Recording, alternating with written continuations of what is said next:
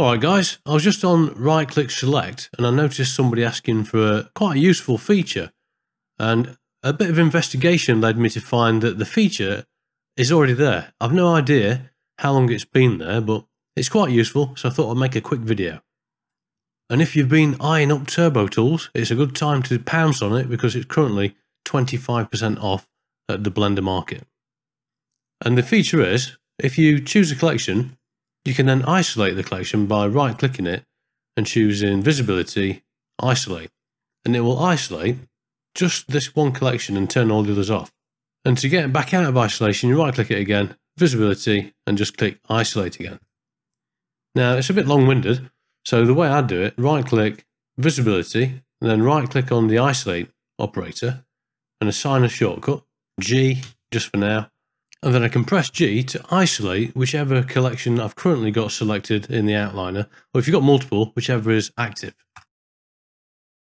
One problem I've found though is if you try and isolate a nested collection, like this one, it's going to isolate all the way to the top. So we're still going to get all three. So that's probably a bug that hopefully they will fix. And one other thing that's cool about this is that if you isolate, let's say I isolate this collection here, I can then still use the normal isolation mode in the viewport. So / on the numpad will isolate, but it will also keep this collection isolated as well. So you can perform an object isolation whilst maintaining your collection isolation.